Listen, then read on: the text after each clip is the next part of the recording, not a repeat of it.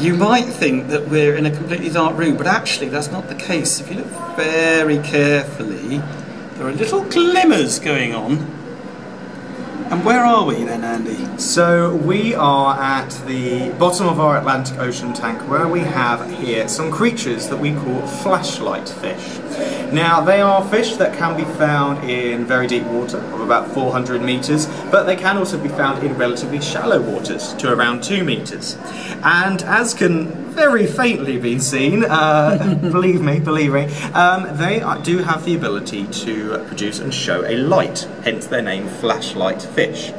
Now, what you may be able to see right now, or may not, is that this light does come on and then go off, so like a flashlight. However, they're not turning the light off. What's actually happening is this light, which is behind their eye, there is a flap of skin which can cover it. So that would be then it turning on, and then they just move this flap of skin away to then show the light up again.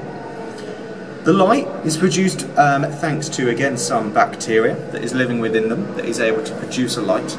And there's a few reasons they may do this. It may be, first of all, to communicate to others.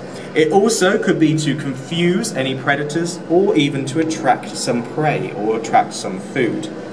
Now, there's lots of animals in the sea that are able to produce light, a lot of them living in the deep sea, which is sadly something we can't show within an aquarium setting, because a lot of these animals are used to living in extremely deep waters. But thankfully, flashlight fish is a slight exception that, yes, it does live in the deep, but you can also find them living in quite shallow waters. I'm seeing the little light that's there is coming from the camera, I think. So the ones are flashing on and off that actually are... There we go, flashing. There we go, we've got a few swimming around there. Yeah. They're pretty hard to catch. Amazing, though. Amazing.